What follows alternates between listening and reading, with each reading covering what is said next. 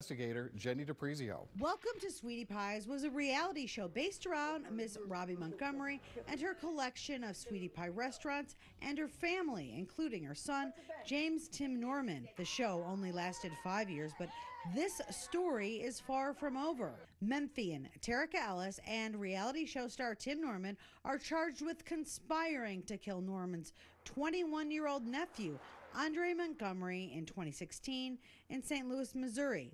Ellis was booked into the DeSoto County Jail Monday and held for the feds. According to the federal indictment, Norman obtained a $450,000 life insurance policy on his nephew in 2014.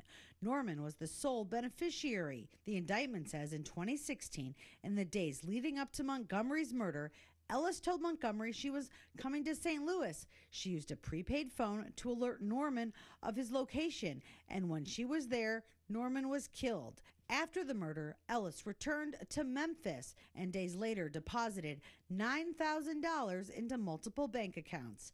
Ellis has previous misdemeanor convictions from the mid-2000s, one a drug offense, the other for indecent exposure.